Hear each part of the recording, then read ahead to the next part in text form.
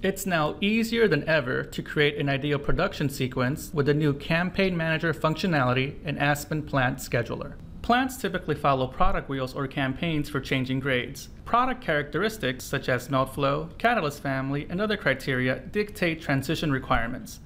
The new Campaign Manager allows schedulers to quickly define a preferred sequence and add it to the schedule all at once. Proven sequencing algorithms can further optimize transitions, leveraging the full power of Aspen Plant Scheduler to reduce off-spec production and transition costs by 20%. In this brief demo, see how easy it is to create a new sequence and add it to the schedule.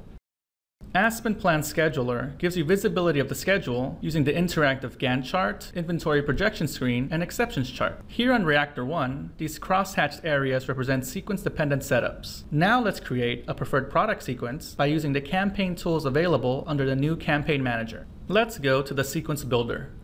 We see the new sequence library that holds our defined sequences arranged by asset. These are the sequences for reactors 1 and 2. By clicking on the individual activities for the current sequence, you can see transition time, cost, and other details. Let's create a new sequence for reactor 1.